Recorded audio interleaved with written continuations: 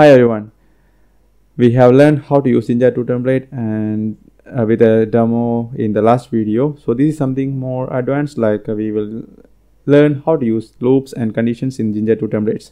So we are going to use the same playbook and same directory which we have used last time. So inside we have a playbook which we have only one task where it will deploy etc motd on the target machine using a template called motd.j2, and we have this motd.j2 where we have some text and some variable. It will be replaced automatically by Ansible when we call the template module. So we have the system admin, and we already learned this. If we don't define this variable, it will throw error, but we have some option to that we will learn right now. So if you miss any of the videos, please see the YouTube playlist and also see this repository for the reference playbooks. So as a start, we are going to add some options here. So let's say I want to add one more information called okay, I just added motd. So I want to add something here, phone. I want to add a phone number in the motd, so I put like phone. Then I want to replace system_admin_phone. Okay, now we have one more variable inside the Jinja2 templates. And what will happen if I execute the playbook? So Ansible playbook site.yaml, of course it will throw error because the system admin phone is not defined. We have some cases maybe some of the variable is not defined or is not applicable for some systems, and it will throw error. So you can use something like if variable define those conditions, but in Jinja2 we have an option called kind of a filtering, and we can use some default value if it's not defined. So what we are going to do here in site.yaml, we don't have this phone number defined. So what I'm going to do, so I put vim motd, then here I will use something like default. Then I have to tell what is the default value. So inside this I put like a default value is 18, maybe I put 1800111222. okay, this is just for example. So this is the value. So if the admin phone is not defined, this variable is not defined, I want to use this value. Let's try now. So we are executing the same playbook. So no error this time, so it's already executed. So we will try here. Actually I don't need to exit, I just want to show that one only. So here see, it was not defined, so it used default value from the template. Okay, 1800 something like that. What if I define what if I define this variable? So here I am using like system_admin_phone. So I use some value like 1800 0000 then 0000.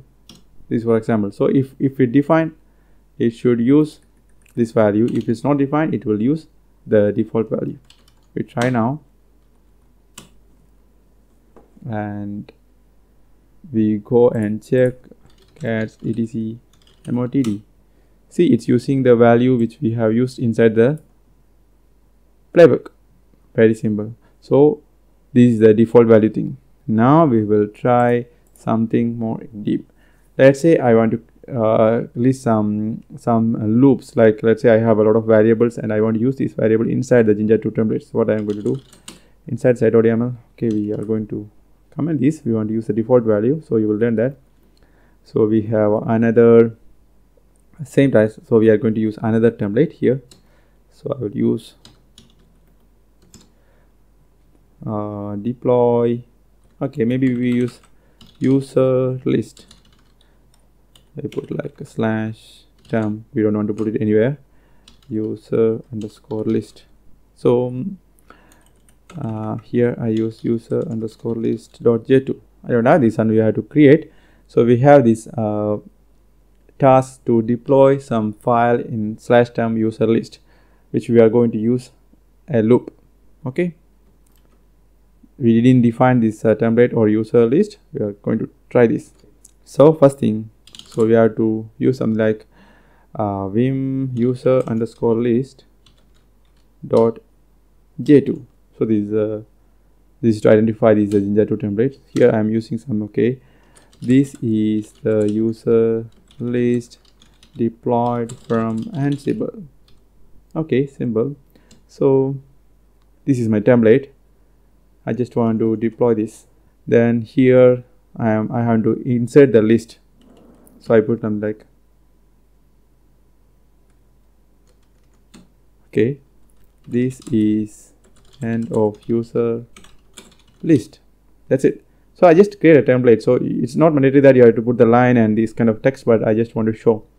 Now I'm going through a list. So here what I have to do, I have to add some comments. Okay, I put like comments. So for the comments, you can still add this comment. Then I put like a for statement. So this is a comment. So what I have to do, I put for user is just a variable, like we use for I in 1 2 3 like that. For user in, then the variable name. So the variable name is users. Okay, and close this, but you have to insert a percentage sign here.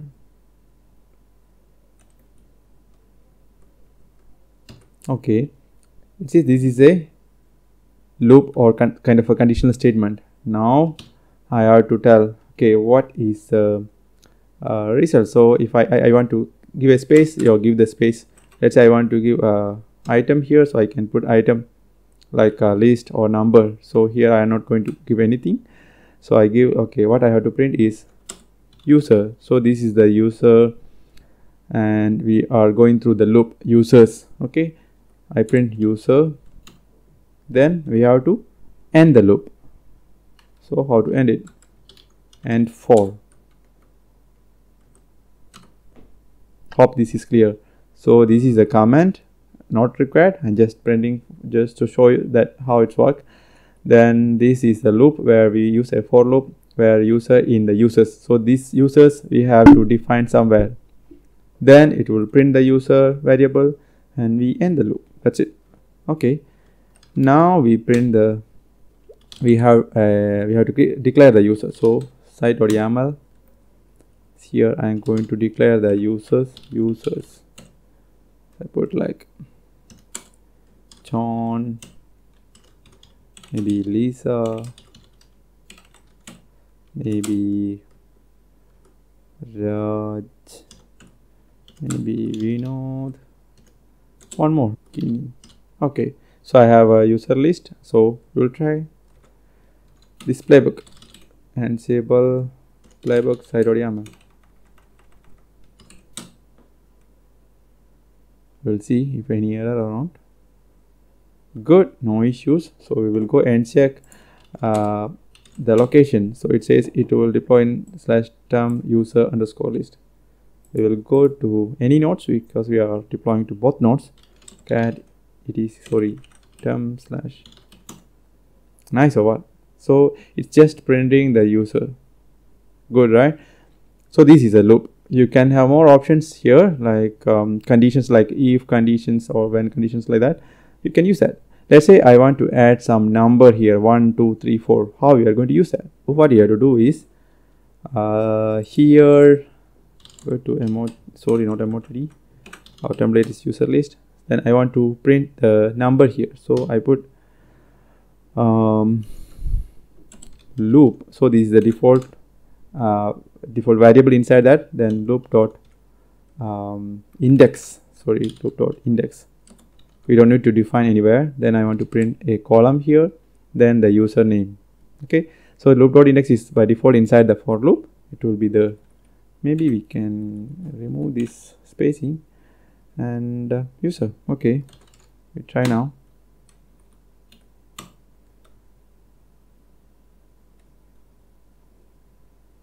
Good, no issues. Okay, good. So we have the number. So we didn't define, but based on the user list, it will automatically give you the loop.index, which is the number. Okay, so we have 5 items already deployed. So this is how you can use a loop inside Jinja2. So you know how to use the loop, and yeah, the conditions you can refer the documentations and try in using some templates or playbook. Okay, and hope this is enough for this Jinja2. If you are going advanced level, of course you have more and more options in Jinja2. You can learn that. For this video, that's it. Please see the full list of videos here in case you missed any of the videos. So just see the YouTube playlist and watch all the videos, then only you will understand the concepts. And it's very recommended to do this practical. So we have videos for preparing the lab here, how to prepare the lab using a manual way or using the Vagrant way, yeah, anything. So practice it. And that's all for this video. See you next time with another video. Thank you.